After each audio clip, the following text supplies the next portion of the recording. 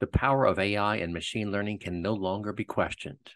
The AI winters are now behind us, and most organizations are exploring ways to use these fast-evolving technologies.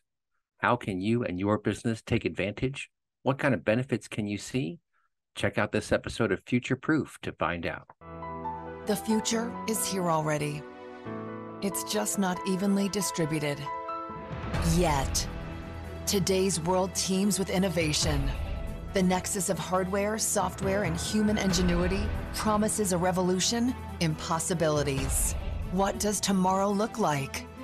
Witness Future Proof. Yours truly, Eric Cavanaugh here. Year 16, moving right along, folks. We're deep in September, and we're talking all about AI today. Go figure, large language models, Gen AI, embeddings, all that kind of fun stuff. But we're going to talk about content creation and orchestration and delivery, and using AI to really understand what's working and what's not. So to be blunt, I'm very excited about the panel of guests we have today. We got our good buddy Eugene Burke online to help me dive into the details here, but we'll also talk to Mark Ruddock and also Shubham Mishra. Mark is from a company called Kontent.ai, and Shubham is from a company called Pixis. And this is very interesting stuff. So let me throw out my number one complaint, which we talked about on the show, with respect to social media and marketing and understanding and getting the word out and talking to people and getting them to resonate and connect with you, etc. Well, the numbers that you get from social media, especially once you start throwing money at this stuff, just go bonkers, and they don't really line up. And when you look at how many clicks I got versus how many conversions versus how many views and all this stuff, it tends to not make a whole lot of sense. And that's because these different engines have different models by which they calculate things, and they're changing the rules. And this is my big beef, quite frankly, is that they change the rules on us, and we don't really know what they're changing or how they're changing it. They're private enterprises, so they can do that. But I'm a big fan of transparency and saying, hey, here's what's happening. And let's not forget about third-party cookies apparently going away. Well, when that happens, assuming it really does happen, that's like pulling the rug out from underneath every digital marketer in the world, and it's going to be incredibly disruptive. So what does that mean? It means you want to focus on first-party data, really understand your customers, know what data you have, be able to correlate that, understand it, and then be able to manage and track all this omni-channel communication stuff, which itself is a huge challenge.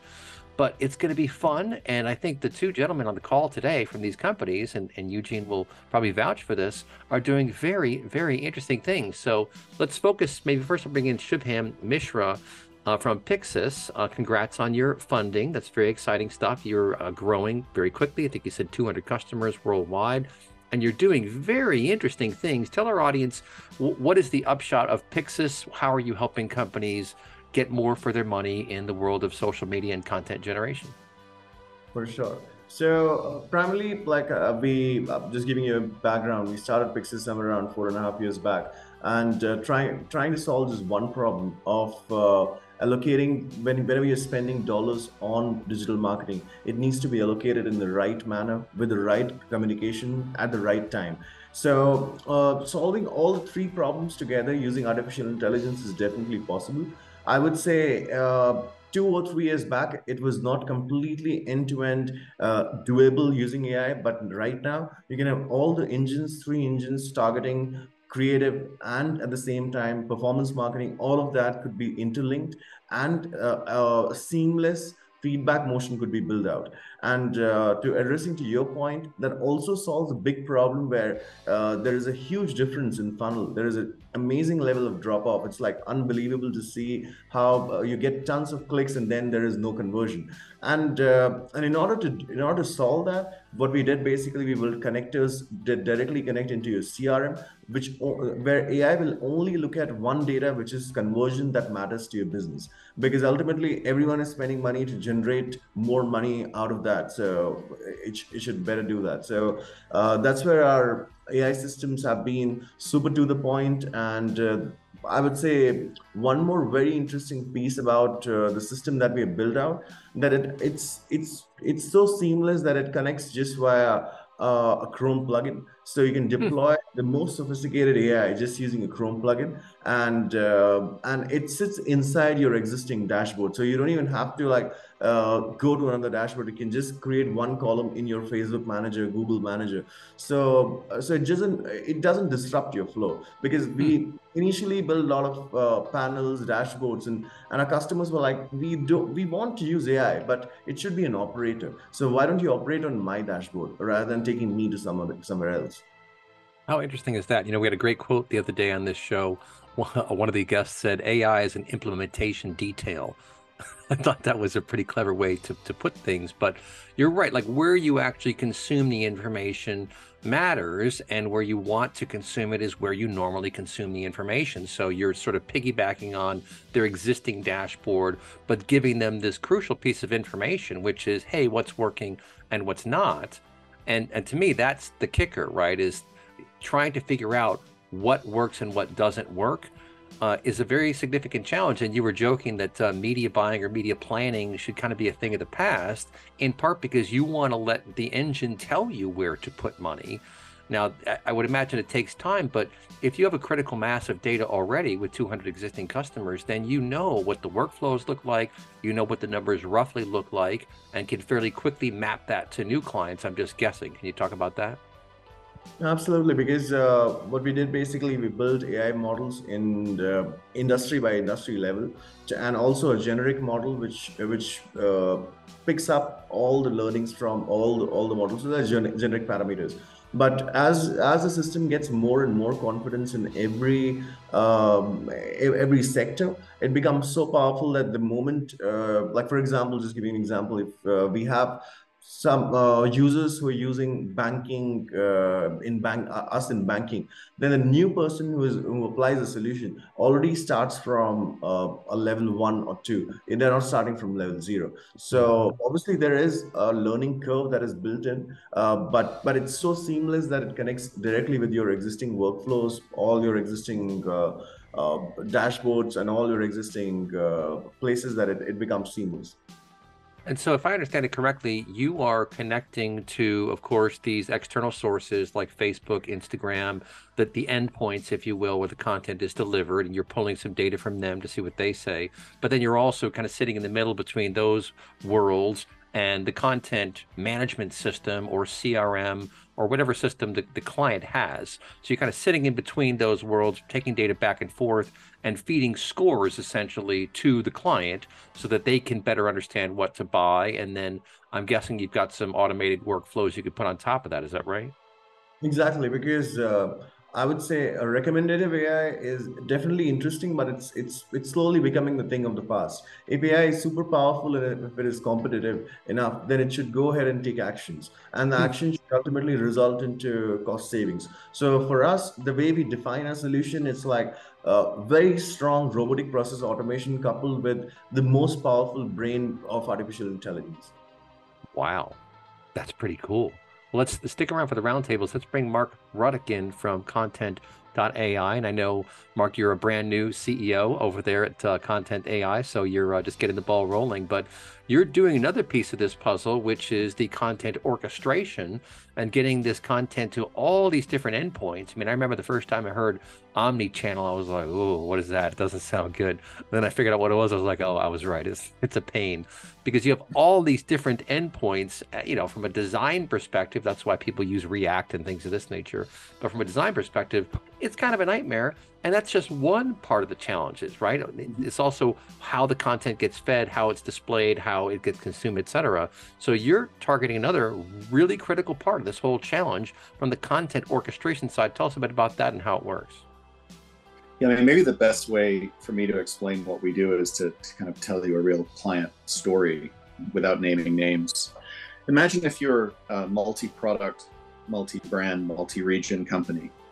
You've got 600 websites around the world and you publish in 20 languages and you operate in multiple locations with different regulatory regimes, different localization rules, different norms, etc.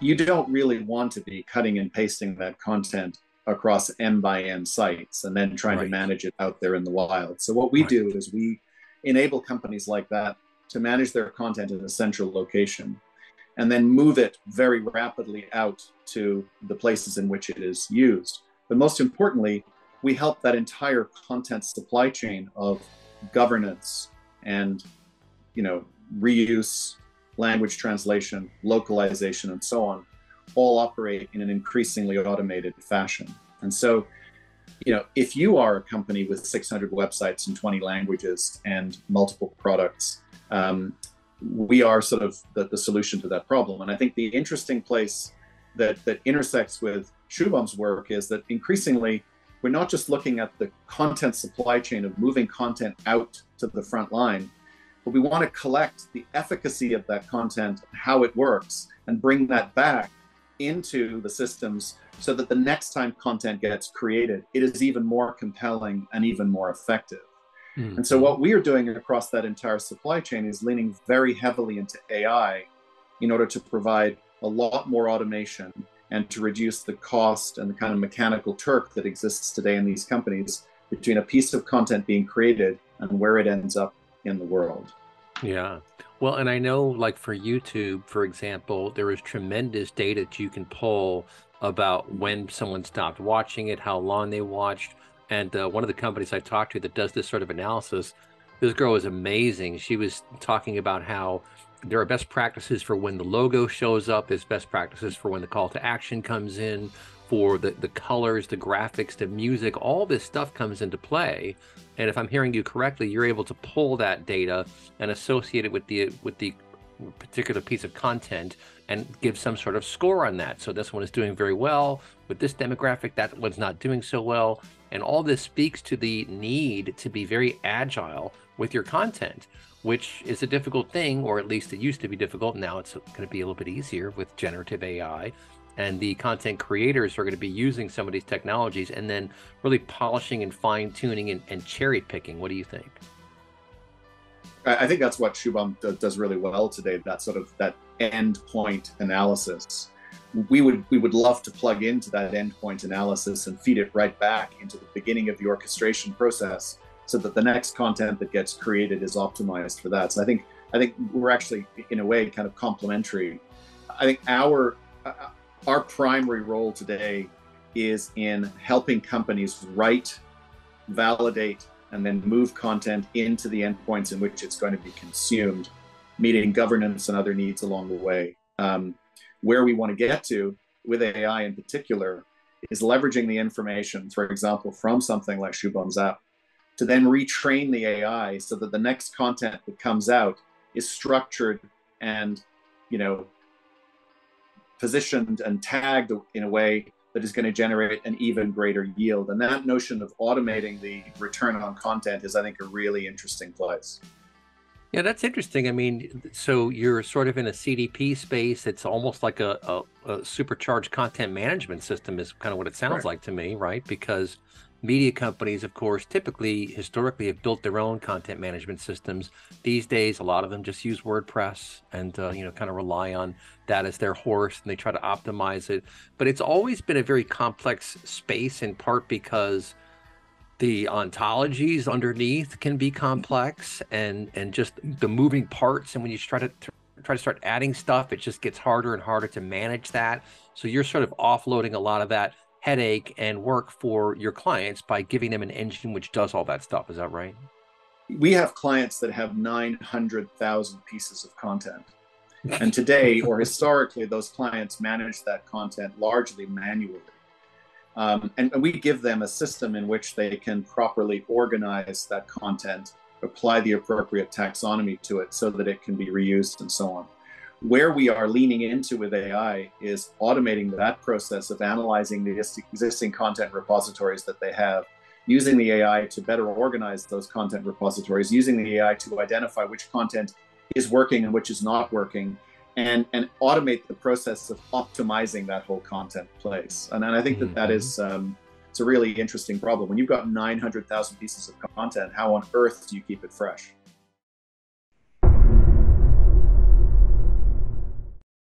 Yours truly, Eric Kavanagh, with an all-star cast once again. Our good buddy Eugene Burke is here, but we're also talking to Mark Ruddock and Shubham Mishra.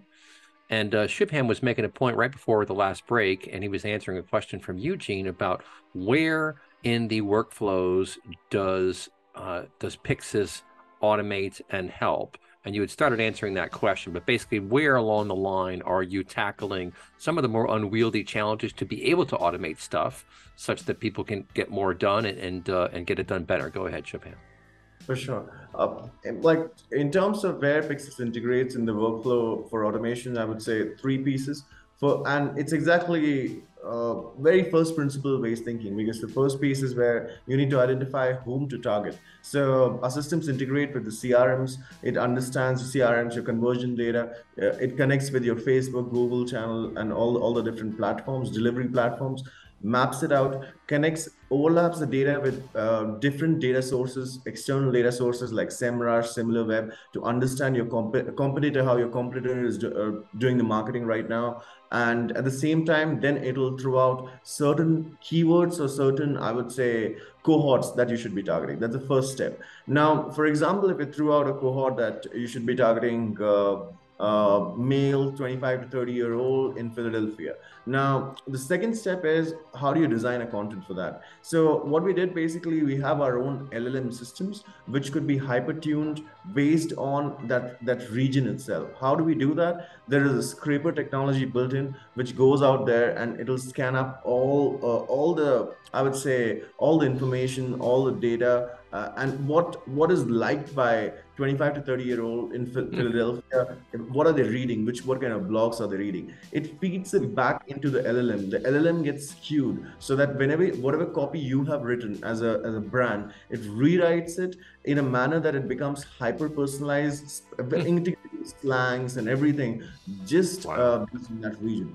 The third piece is now, when you do both these things, you create a problem. You create a problem of too many, because now you have, earlier you were running like 2 or 3 advertisements, 1 or 2 variations. It was easy. You can just throw in like 2 more people in the team and it could be managed. But now imagine doing it at scale where you have published like 1,500 ads, and everything has to be managed in a manner. And and budgets have to be distributed. If you're spending like $20 million, it has to be distributed across all of them in the rightful manner, and across 6 channels like Facebook, Twitter, Instagram, all of them. So that's a third piece, which all of it gets converged over there. We have simple algorithms for clients to spend little money, like multi-arm bandits, not real, I would say, not the real AI, but multi-arm bandits could do the job if you're spending less. To the other level where we have LLMs just to optimize and take decisions on your behalf. So, and the best part is we have connected it directly to Facebook and Google's release notes. So it can keep reading that if there is any change in the algorithm which they're bringing about and stuff, it'll transform. That allows you to end-to-end do all the 3 pieces. And also there is a feedback loop which is connected. So it allows you to do all of it in no time. Yeah, that's very interesting. And, Eugene and I are working on a bit of a stealth project, and we may need to talk to you in greater detail about that last part, because using the notes, the release notes, that's something I talked about just yesterday, plugging that in as an embedding such that the system knows, okay, that has now been updated. This now works with that. I mean, wow, that's some pretty cool stuff. But Eugene, take it away. Yeah, Mark, I understood your particular approach to this challenge is really on the logistics of create centrally, but distribute to the edge intelligently. Tell me how you guys approach that. Yeah, and in fact, let me answer the sort of AI question as well, because we're dealing actually with very different kinds of content today. So, if you are looking at a client of ours who's a healthcare provider who is trying to ensure that really precise healthcare data is moved to their frontline workers, or maybe to their extranet, to their doctor network, there is no way that content can be fully AI automated today. It's impossible for that to happen. It is too risky, and so on. So let me walk you through the world of today, and then maybe walk you through the world of AI in those big companies. So the world of today is there's an entire mechanical Turk of people that has to review that content after it is written in the first draft before it gets anywhere near a public consumption. That includes brand people, it includes like typical editors, it includes localization, it includes translation perhaps, and it includes lawyers, because nothing is going to go out there unless it meets the N by N box of what's allowed where. That is a very complex, time-consuming, expensive process. What AI is going to do is not write that content automatically going forward, but what it's going to do, as soon as the writer finishes the content, or even as they are writing that content, it is going to be highlighting for that writer the issues that they are likely to fail on downstream in the workflow. It's going to bring it right to them and say, you know what, this is not going to pass legal review. This is not going to pass brand review. You need to rewrite this in a tone of voice change. This is not going to pass localization review in Florida. And so before we waste time sending it downstream for review, we get it, the issues captured up front. That is the way in which AI is going to influence our supply chains going forward. What I think is happening in the more kind of direct retail advertising world is a lot more free form. That's not going to be possible in our customers for some time to come. So tremendous AI involvement in that workflow, but not complete AI automation, not end to end, computers writing. I would agree with you, Mark, that pharma and healthcare and health insurance are use cases that are very, very difficult to automate, very difficult to inject intelligence into. And if you can get some kind of widget that will jump up and down on top of the lawyer's desk to make them move faster, or to make it so issues don't appear in the lawyer's inbox, that would be wonderful. Yeah, or even if it arrives at the lawyer and the thing says, hey, lawyer, these are 5 areas that I've flagged you should really take a close look at. You don't necessarily have to read every word every time. I think that's where you start to see significant incremental improvements. Yeah. And we were talking before about how even in the US, there is a complexity of the regulatory regime such that content that's fine in Oklahoma cannot show up in California, and content that is fine in California may not show up in Utah for various reasons. And so having intelligence to be able to flag issues in the content authoring, creation, review, and publication or deployment process, I've seen this process take on the minimum 6 to 8 weeks, where you have to think, okay, it's the beginning of May. I need to get this content out by the 4th of July. Do I have time, right? And it really should not be that time consuming. Yeah. Look, I think there are some really interesting ideas coming here right away. One of them is, you talk about the first draft of content that has to go to Florida, has to go to Oklahoma, has to go to whatever. Today, that has to be written multiple times. But what if the AI drafts the Oklahoma version, drafts the Florida version, and so on, so that at least you've got a head start on that? It's the same thing with localization and translation. I think that's where you're going to start to see some real benefit. Interesting. No, this is very interesting. And then, not to open up a big old can of worms here more than halfway through the show, but when you start talking about regulatory regimes and policies, it's been probably 5 or 6 years now since I ran into my first AI-infused contract management system at an SAP conference, where they can look at all of your contracts, and if some rule changes, they can say, hey, you need to look at this contract, and that one, because you're going to have exposure now.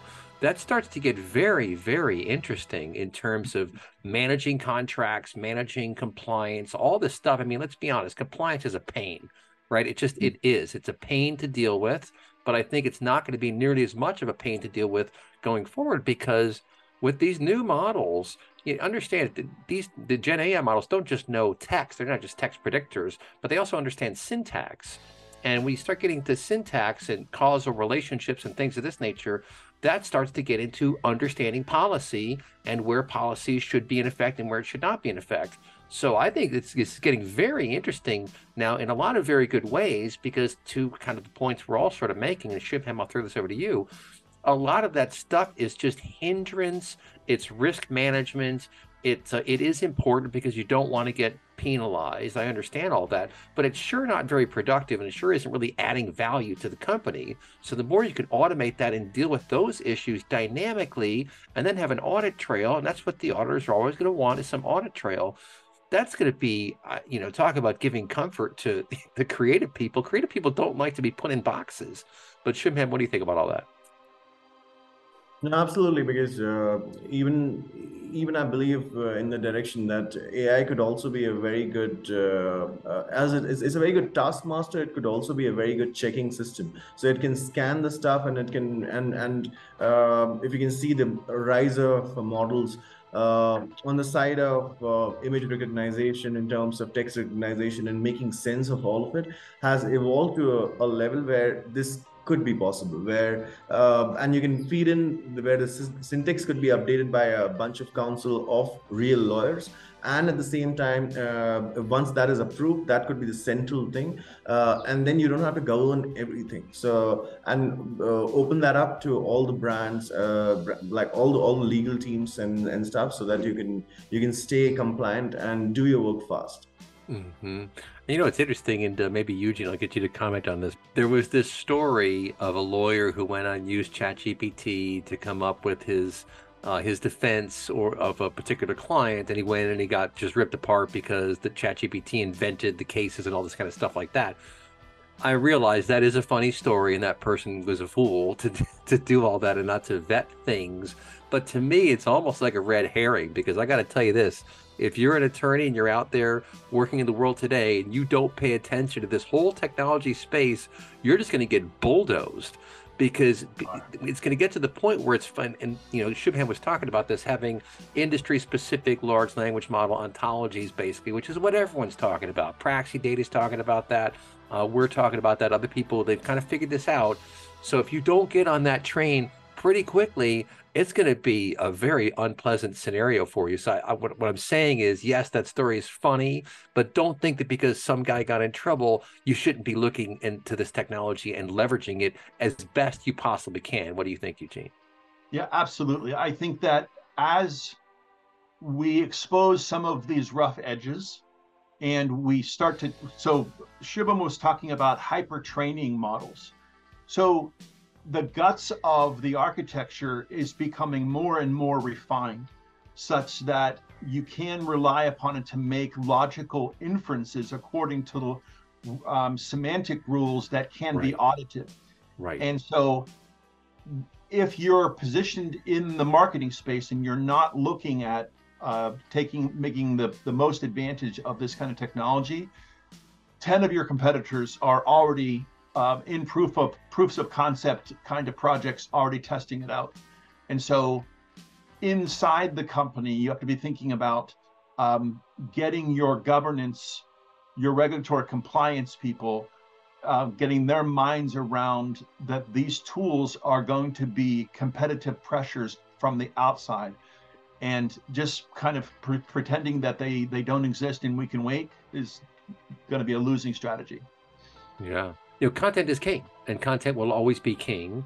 And I think humans are going to remain in this process. And the more humanized your content is, the better off you're going to be. So you use these tools almost like you think of industrial agriculture. You use these big machines, turbines, to go through and gin up the soil and get all that stuff going. But it's the care and the art of the human at the end that's going to make this stuff really work. What do you think? Well, look, I think my creative friends would say that they can see the difference between a piece of really well thought through human creative and a piece of machine creative today.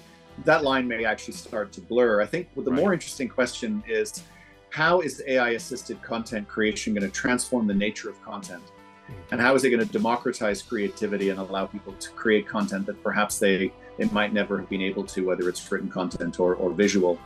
That's a really interesting problem. I think when we start to think about you kind of got first order and second order AI, right? First order AI is the basic stuff we've been seeing and playing with that has hallucinations and other things. Second order AI are these deep LLMs now being trained for specific purposes where they do extremely well along those vectors.